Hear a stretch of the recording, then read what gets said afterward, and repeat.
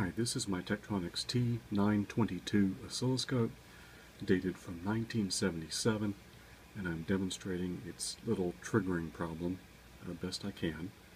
Right now I have it in dual trace mode. I have an audio signal connected to the channel 1 input. Audio is coming from the headphone output of a MacBook. It has Audacity on it. I've got it set up to generate a sine wave, specifically a 1 kilohertz sine wave, 1 volt amplitude. Go ahead and start it now. Okay, it is stabilized. I can tweak the level control, and it behaves like I would expect. My seconds per division here is 0.5 milliseconds. So that's also making it where I would expect. 1 peak every 2 divisions. Let me show you what happens. I'm going to turn this to 1 millisecond, and now things go crazy. I'll continue turning it to 2 milliseconds, 5, 10, 20, 50, and 0.1 seconds, 0.2, 0.5. Now I'll turn it back to 0.5 milliseconds. Turn the other way to 0.2 milliseconds. Again, I get a stable trace. 0.1 milliseconds. Again, looks perfect. And on higher and higher and higher it goes. So everything is fine as slow as 0.5 milliseconds, and things go a little nuts. Now, I will leave it in. Let me put it on channel 1. I'll center it. Okay, now we're back in single trace operation.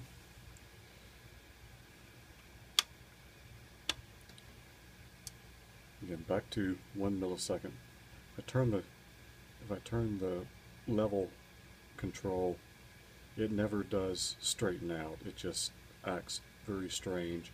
It does this thing where it wants to shove the trace over to the right like that. I'll turn the position knob so you can see. There you go. Okay, back to 0.5 milliseconds. Again, get my stable trace. I'm going to mute the 1 kilohertz sine wave and unmute the 100 hertz sine wave, and get a stable trace like I would expect. There's a level knob for the triggering. Oh, by the way, triggering mode is auto, source internal. Forgot to mention that. Now 1 millisecond is kind of stable, and so is 2 milliseconds. 5 milliseconds looks stable. 10 milliseconds looks stable. 20, 50, 0.1. So it's a little bit frequency dependent as to whether or not it acts strange. So there it is at 0.1 milliseconds, which didn't work with 1,000. I'll switch the waveforms while it's like this. You see? There's the 1 kilohertz sine wave going in. Stop it. 100 kilohertz sine wave going. 100 hertz sine wave going in, and it looks okay. So I don't understand what's wrong here.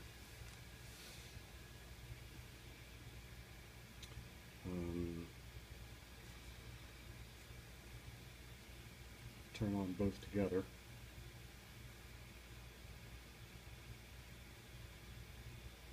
Turn the amplitude down now because it's clipping pretty badly, really badly.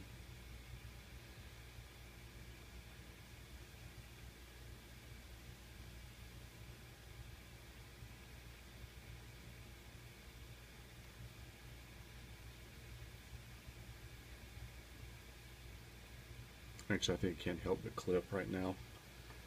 It's actually clipping in software, it's not clipping in hardware.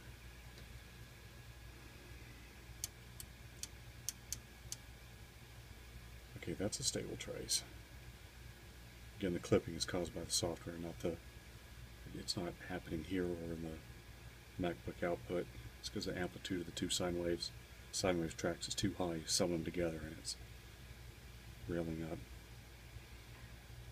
So anyway, that's my flaky triggering situation.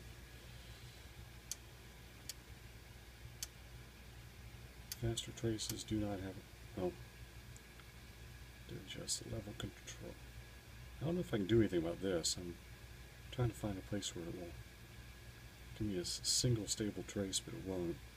Another thing I can do that I haven't done here is let me test the channels, the other channel for you. Put it in dual trace mode. Let me move this beam back down. Like that. Okay. Now I'll change channels on you. That's it. There we go. Alright, disconnect that. Connect it over here. And now it will not sync up. I don't know if that's normal behavior or not. I don't know if it's expecting to have trigger on channel 1 only. If so, that's fine. So to channel 2, I get a stable trace.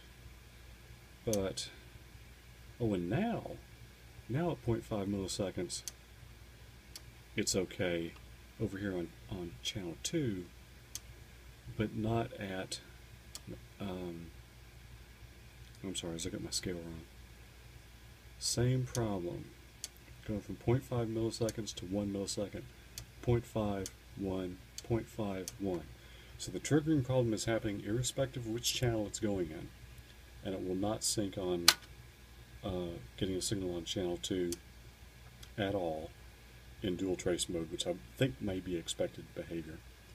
Okay, this concludes the video. Thank you for watching.